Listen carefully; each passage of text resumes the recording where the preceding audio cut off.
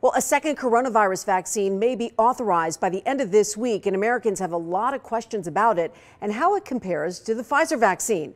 ABC's Marcy Gonzalez breaks down Moderna's option.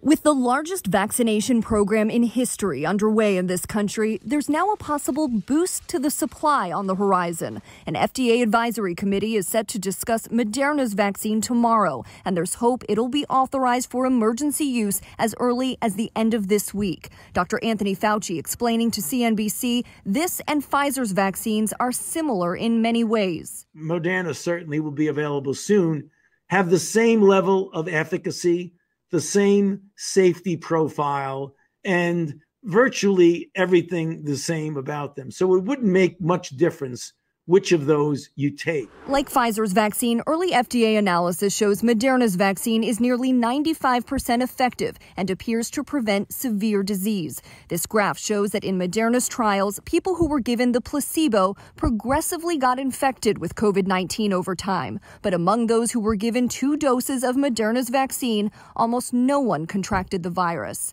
Both vaccines largely work in the same way, using messenger RNA, essentially the blueprint to create antibodies without causing infection. With Pfizer as well as Moderna's vaccines, there are possible minor side effects, including injection site pain, fatigue, headache, and chills.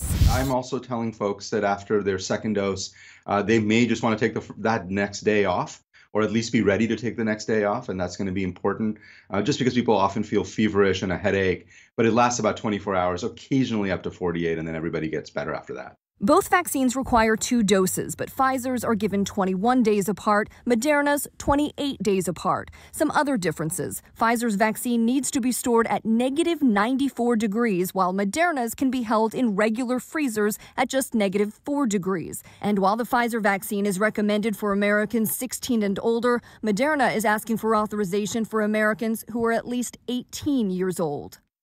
Both vaccines still need to be studied in children, women who are pregnant and nursing, as well as people who are immunocompromised. And at this point, people opting to be immunized will not be given a choice of which vaccine they'll get. We're told that decision will be based solely on availability.